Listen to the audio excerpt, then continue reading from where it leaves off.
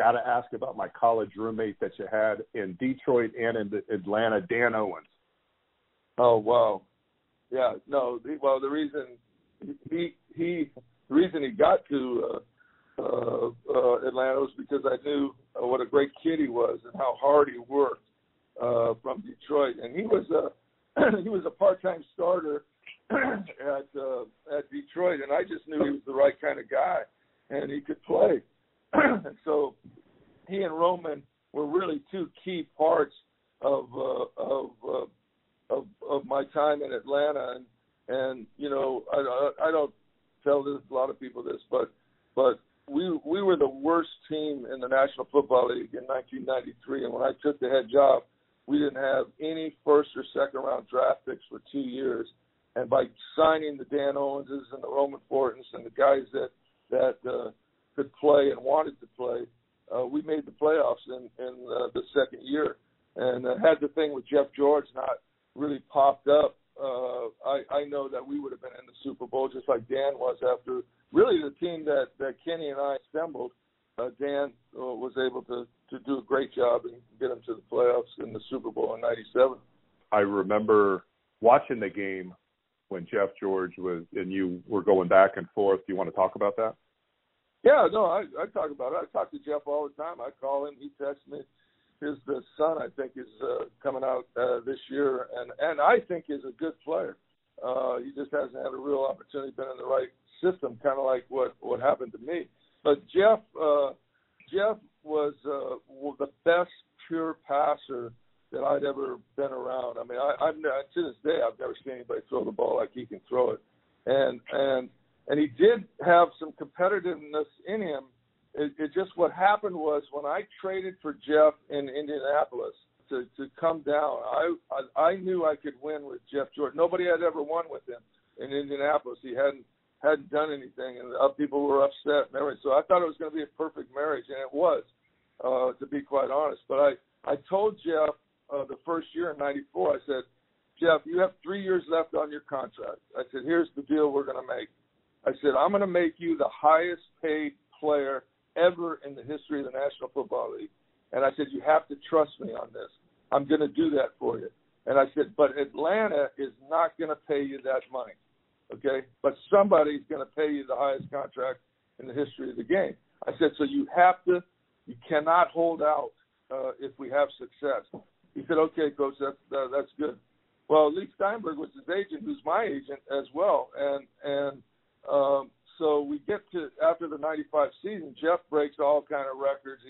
He makes the Pro Bowl, and he doesn't show up for training camp. I just shared with you the deal we made. And so Bobby Hebert, the players loved, and they wanted to play for Bobby. They weren't really rallying around Jeff.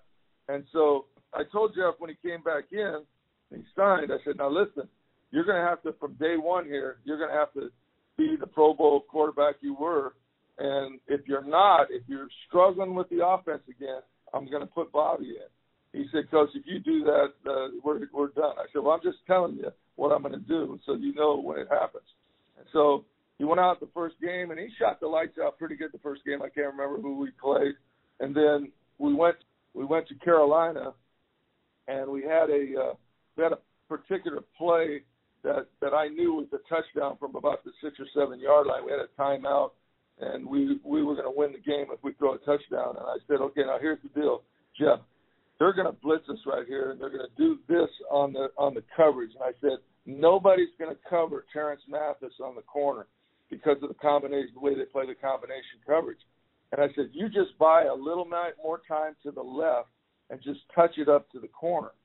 And so everybody was rallied around me standing on the sideline when that happened and heard me say that.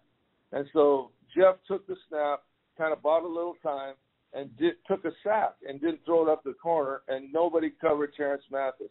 And so that just kind of turned the team against the situation, you know. And so I told him the following week, I said, listen, if you don't get off to a good start here, I said, I'm going to put in Bobby because the players are watching me to see what I'm going to do. And so he struggled. We were playing, I think, Philadelphia on a Thursday night game or something, and he struggled. And finally I put Bobby in, and that's when he kind of snapped. And, I said, you're done. Get out of here. Go to the locker room. And he never played again for me. But at the same time, I give Jeff credit. He admitted he was wrong. He apologized. I recruited his son. I mean, I still say to this day, if Jeff had played his whole career with me, he'd be in the Hall of Fame.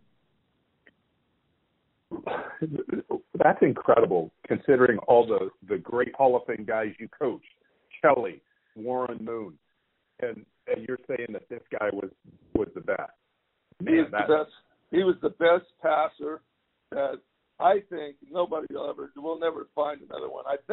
I thought when I watched Patrick Mahomes in college that he had that accuracy, and I think I see it on his play right now too. He's a real competitive kid and very accurate with the football. But I still don't think he had Jeff's arm. And Patrick Mahomes is up there at the top of the list with everybody now, I'm sure too.